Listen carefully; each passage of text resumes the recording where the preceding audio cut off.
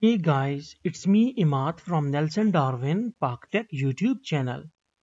Today we are going to learn about how to use an RS flip-flop, that is the NOR gate based flip-flop within the circuit wizard. So for it, first we need to click on file and then click on new. Here we got two options, the electronics project and the elementary circuit. So we need to click on electronics project and click OK. On right hand side we can see all the components and libraries. So click on gallery and we are seeing all the folders. So click on 4000B series. Here you need to search for the RS flip-flop.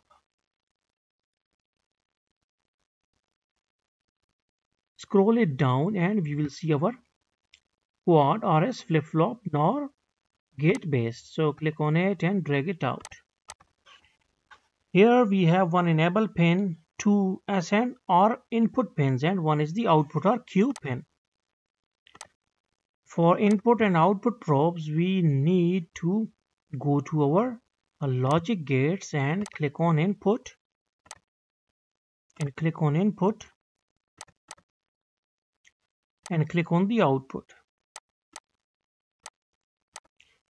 Okay, this is the output probe and these one are the inputs logic state. So connect them with R and S.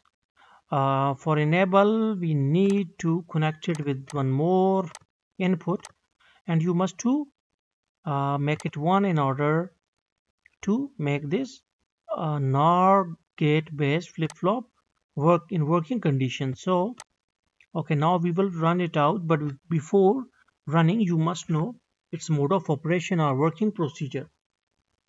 How it used to work whenever its set pin or S pin becomes high, then even after making this low, that is even after making this low, still we will get our output high. Okay, once it is high, it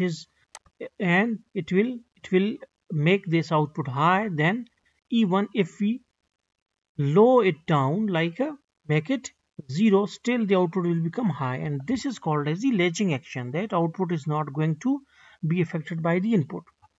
And when output is going to be affected, when we will press R, that is reset. Okay, now we will search here that either it is like that or not. So click on S, and when we got that, we got 5 volt on the output, that is one logic 1.